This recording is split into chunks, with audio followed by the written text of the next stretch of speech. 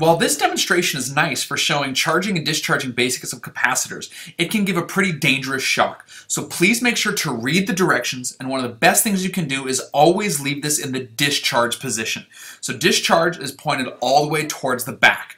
Also, when using the potentiometer, never increase it past a voltage that you feel safe using. Once you've got this, if you push the switch all the way forward, that'll charge the device.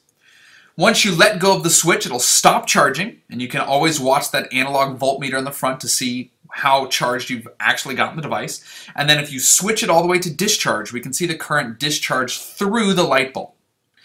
You can also, if you would like, increase the potentiometer again to a potential that you feel comfortable working with, and then you can use a screwdriver to discharge the capacitor.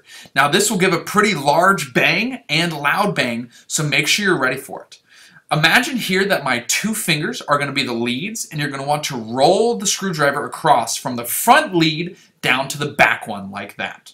So watch how I do it here.